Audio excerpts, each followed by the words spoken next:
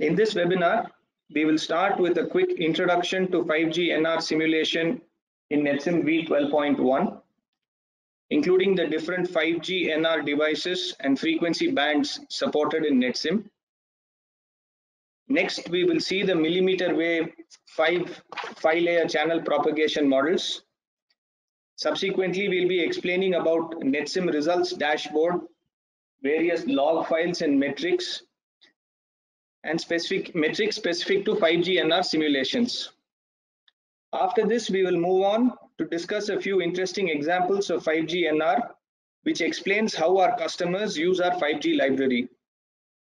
We will then be talking about the 5G feature roadmap for our upcoming releases and provide suggestions for R&D in 5G using NetSim.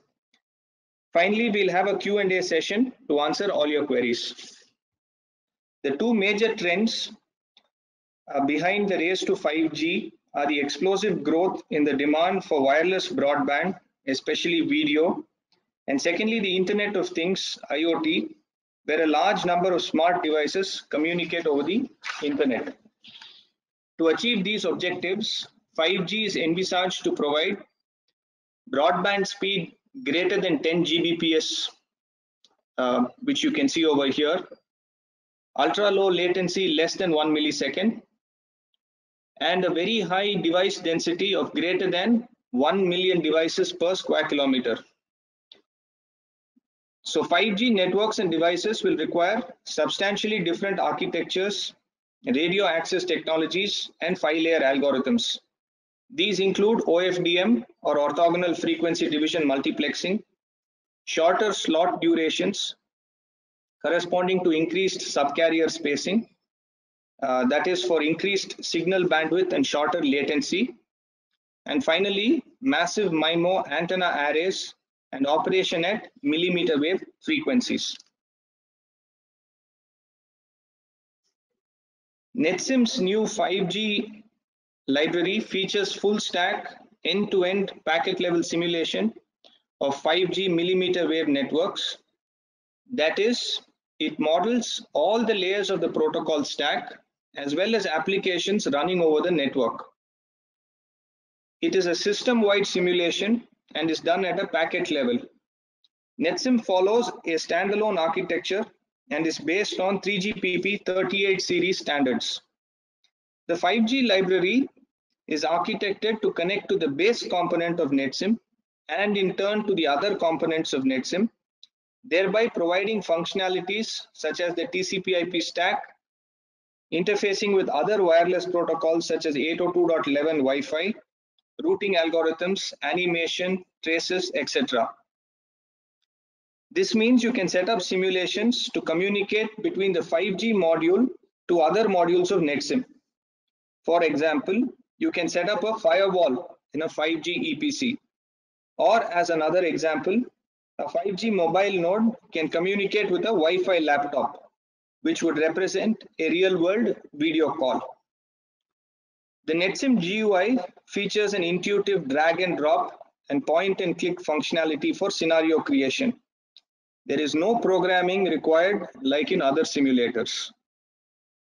All the results of simulations are available in one place with rich graphical and tabular displays. NetSim's protocol source C code is shipped along with standard and pro versions. It is modular and customizable to help researchers to design and test their own 5G protocols.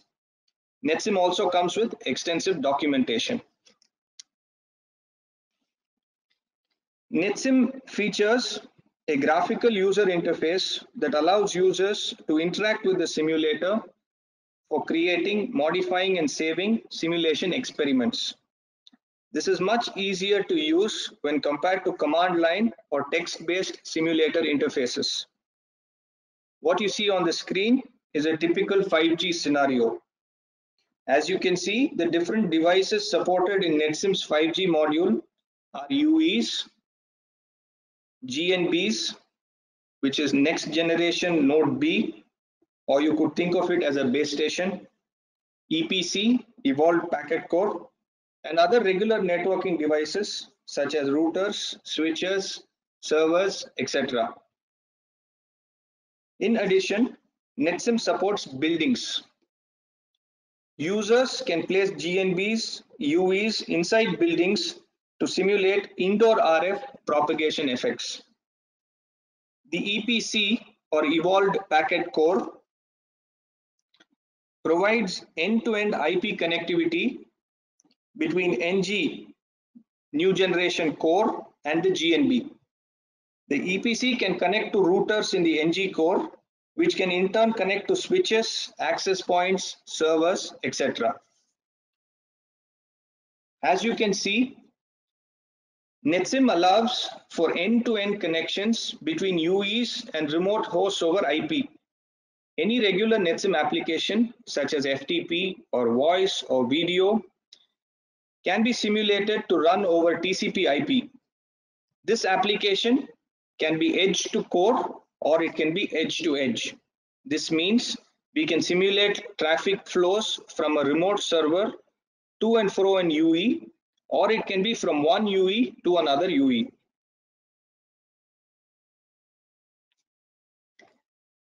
NetSim can scale up to hundreds of UEs and GNBs, unlike link level simulators, which are limited to one or two UEs and one GNB. NetSim's end-to-end simulation involves transmission of IP packets by the upper layers. The 5G NR radio resource management functions do not work directly with IP packets, but they rather work with RLC PDUs. Hence, IP packets are segmented by the RLC entity. It is then reassembled at the destination. NetSim supports different MAC scheduling algorithms which determine the phi resource allocation in multi-UE scenarios. These algorithms include proportional fair, round robin, max throughput, and strictly fair. Link adaptation refers to the dynamic selection of data rate based on channel conditions. NetSim supports this, whereby the modulation and coding schemes change based on the CQI or the channel quality indicator. Flexible subcarrier spacing in the NR frame means the subcarrier spacing is no longer fixed to 15 kHz, and the number of slots increases with the numerology mu. Also, the slots can be uplink, downlink, or mixed. NetSim supports both FR1 and FR2 frequency ranges. FR1 includes the sub-6 gig frequency bands, some of which are bands traditionally used by previous standards, but has been extended to cover potential new spectrum offerings. It runs from 410 MHz to 7.1 GHz. The other is FR2, which includes frequency bands from about 24 GHz to 52 GHz. These are bands in the millimeter wave. They have shorter range but higher available bandwidth. NetSim also supports carrier aggregation and all the different phi-layer modulation methods.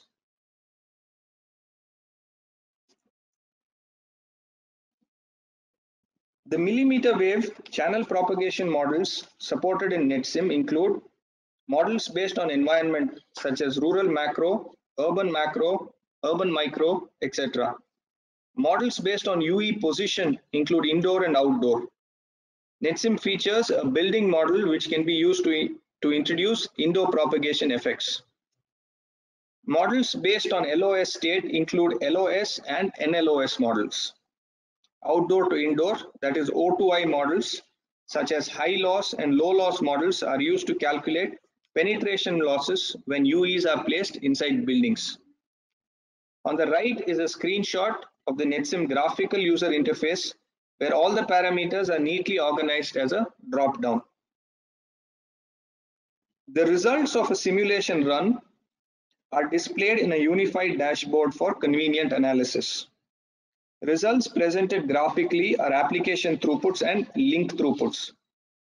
Results presented in tabular data sets include packets generated, packets received, end-to-end delays, collisions, errors, queuing in buffers, route tables, TCP retransmissions, ACKs, etc.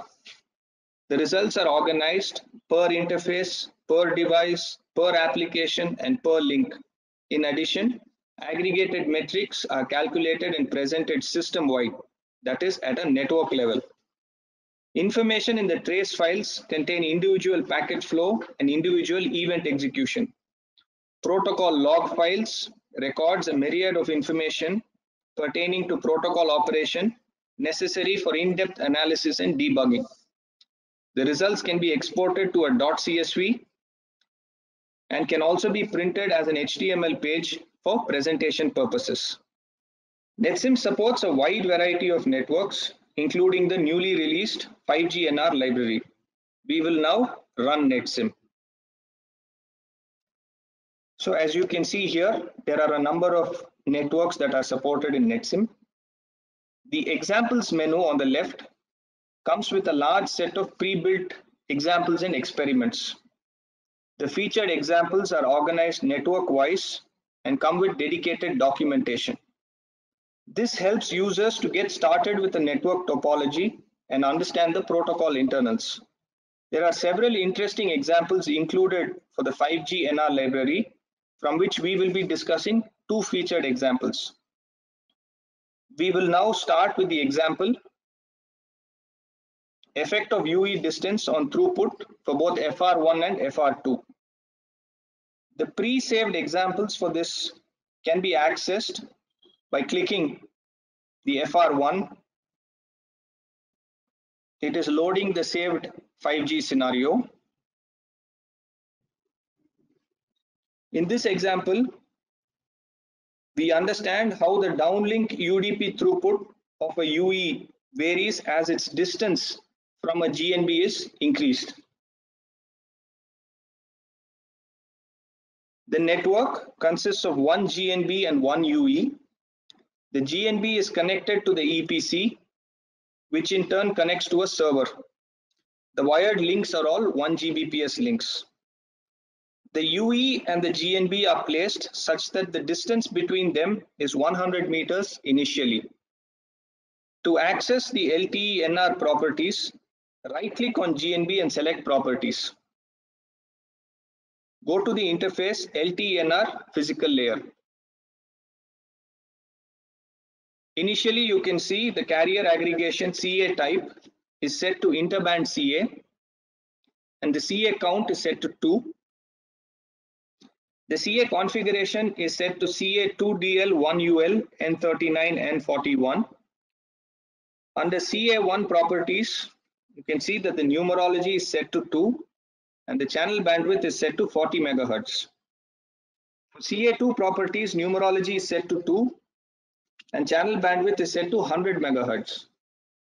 The mmWave propagation model is set as urban macro. The RF propagation channel characteristics are set to path loss only. LOS mode is set to user defined with LOS probability set to 0. This is the network configuration, parameter configuration. We now go to the application properties. Network traffic is modeled by setting a basic CBR application between wired node 3 and UE4. You can see the pink line showing the application flow from wired node 3 to UE4. The transport protocol in this case is set as UDP. The packet size remains the default 1460 bytes and the interarrival time is set to 23 microseconds to generate sufficient traffic to saturate the network. We now set the simulation time to 0.3 seconds and we run the simulation. The simulation will take about 2 minutes to complete. The entire configuration that has been created is now sent to the core simulation engine